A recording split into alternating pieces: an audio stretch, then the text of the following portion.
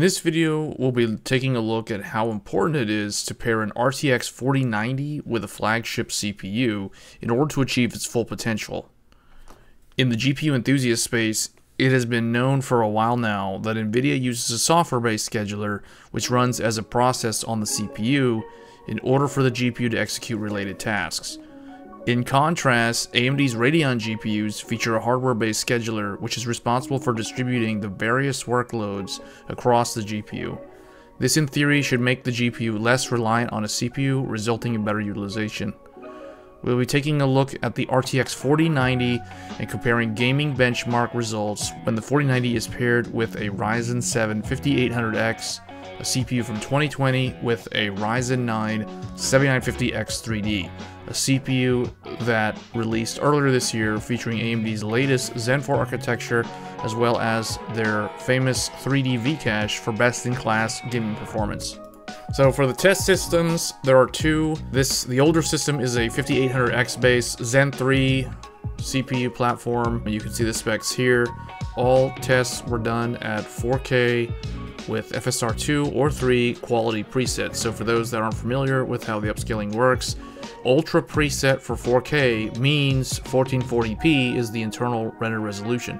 So these results are very similar to the 1440p native results that you would see.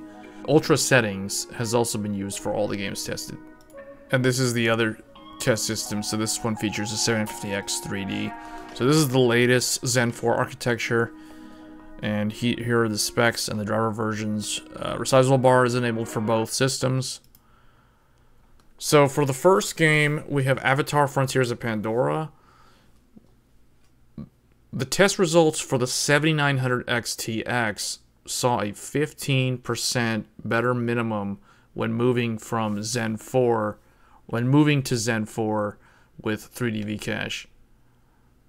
For the 4090, we see a 5% increase just from changing from Zen 3 to Zen 4 X3D. So there is a slight improvement there, but what this tells me is that the game is still, for the most part, GPU bound.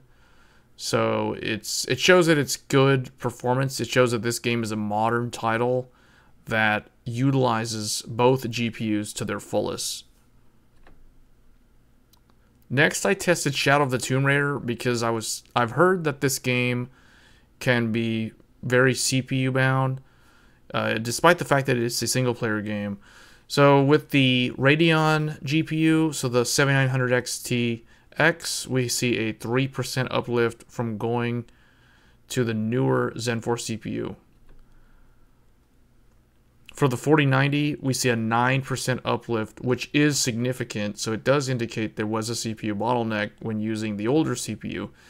I also noticed higher CPU utilization while benchmarking compared to the XTX. This is in line with the fact that the GeForce driver uses a software scheduler which runs on the CPU, so you would expect to see higher utilization when gaming on a GeForce GPU, in particular 40 series GPUs with high SM counts.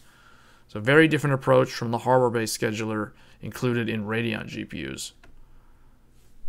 Next, we have Horizon Zero Dawn, and with the 7900 XTX, there's a 9% increase just from swapping CPUs. So this is a significant difference, particularly in the area of minimum FPS, resulting in a massive 69% improvement in the minimums. This was repeatable, so I don't know what it is. I couldn't really tell if it was just the fact that it was using the 3D V-cache, which was improving the minimums for the Radeon GPU, or what, but this one did see an improvement.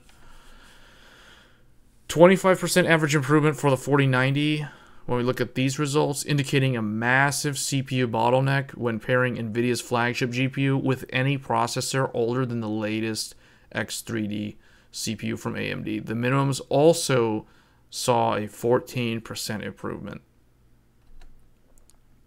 Next up is Hogwarts Legacy. This title shows a massive CPU bottleneck for both GPUs. This is the only title where the Radeon GPU saw better improvement when paired with the newer CPU. That was a significant gain.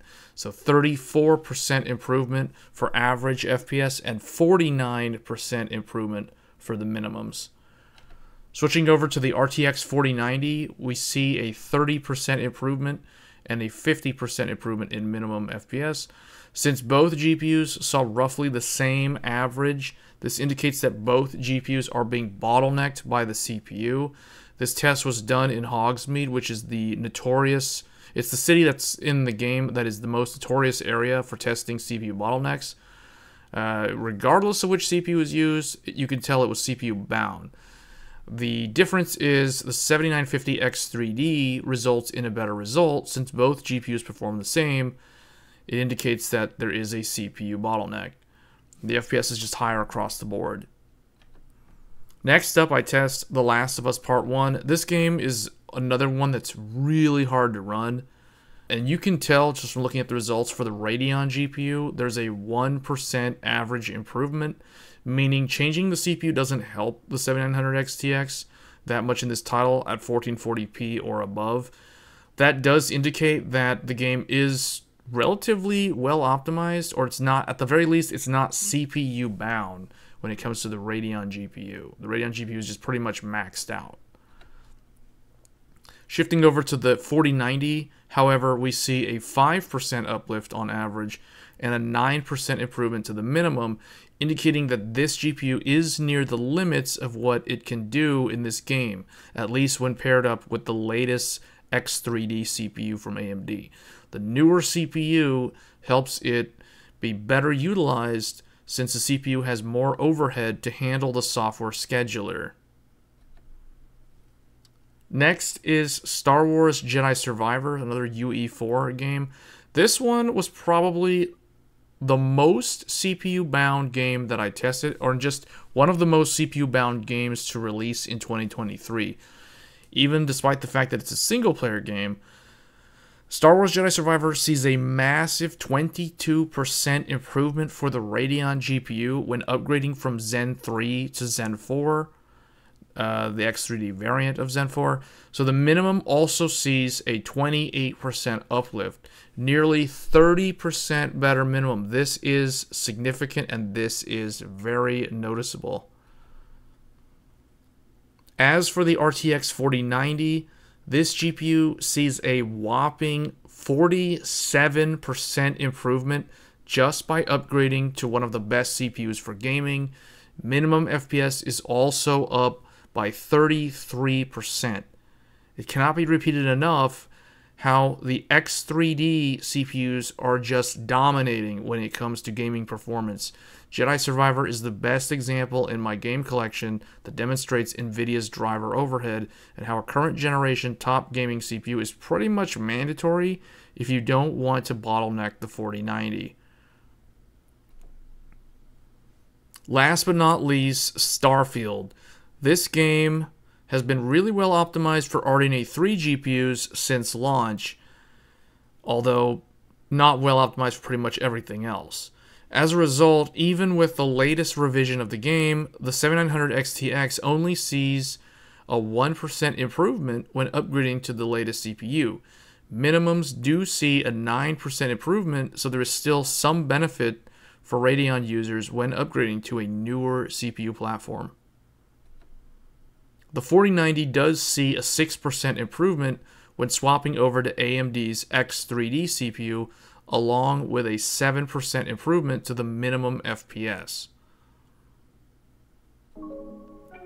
So final results, the 4090 sees almost 20% better performance, meaning that any CPU from 2021 or older will result in a CPU bind scenario for the 40 series flagship.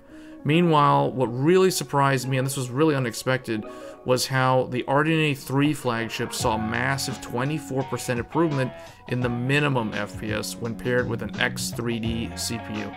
It does seem to show some significant improvement in that regard when looking at an all AMD based build. So final thoughts. In general, RTX 40 series does indeed have additional driver overhead, manifesting as higher CPU utilization while gaming, resulting in the need for a higher end CPU to keep it fully utilized. This overhead scales with SM count and clock frequency. Because the 40 series clocks much higher than previous generations while also having higher SM count, particularly on the 4090, this requires a beefy CPU to avoid being CPU bottlenecked. The key point to remember here is that you always want to be GPU bound in order to get the most out of the hardware. The Radeon GPU also benefits, but to a lesser degree. I think there are two reasons for this. The first is the 7900 XTX is just not as powerful as the 4090, so naturally, improvements to scaling shouldn't be as pronounced. That being said, it does see significant gains when paired with the latest CPU generation, particularly when it comes to the minimum FPS. The second reason is due to AMD featuring a hardware-based scheduler to assign work to the various components within the GPU.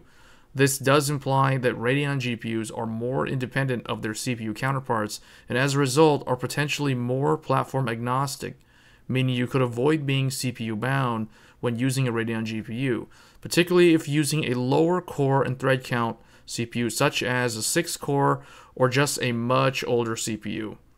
And there you have it. That is my investigative look at Nvidia's driver overhead and the software scheduler and how that compares to a hardware-based scheduler and what that means if you want to pair a 4090 with an older platform just because you don't want to upgrade your CPU for whatever reason. So I hope you guys found this video useful. Let me know your thoughts in the comments below, and I will catch you guys in the next one. Thanks.